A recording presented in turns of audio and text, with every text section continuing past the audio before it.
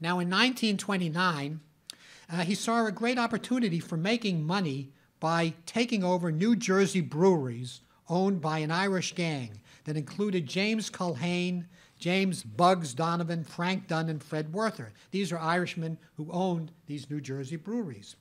Evidently, these Irishmen did not want to get bought out, and within a span of about 6 months, Donovan and Dunn were shot to death, Werther was wounded, Culhane departed the state, and Waxy Gordon now had his own bootlegging empire in New Jersey. The one that he acquired, the brewery most often mentioned in the legal records, was the Eureka Cereal Beverage Company in Paterson. Now, the headquarters of Waxy's New Jersey beer empire was a 6-room suite on the 8th floor of the ritzy Elizabeth Carteret Hotel in Elizabeth, New Jersey. And on April 12, 1933, around 4 in the afternoon, person or persons unknown shot 2 of his partners, Max Hassel and Max Greenberg, to death.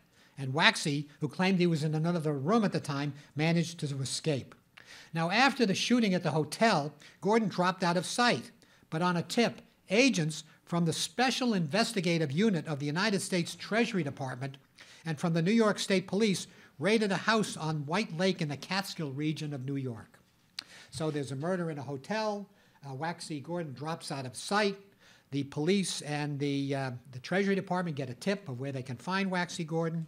Neighbors had been suspicious of the people in the house because they only seemed to come out at night. The raid took place a month and 9 days after the hotel murders. Investigators found that the house was occupied by Waxy Gordon, along with members of his gang. Waxy insisted there had been a mistake. His name was really William Polinsky, but an alert Treasury agent noticed that the suspect wore silk underwear with the initials I.W. embroidered on his silk underwear, Irving Wexler.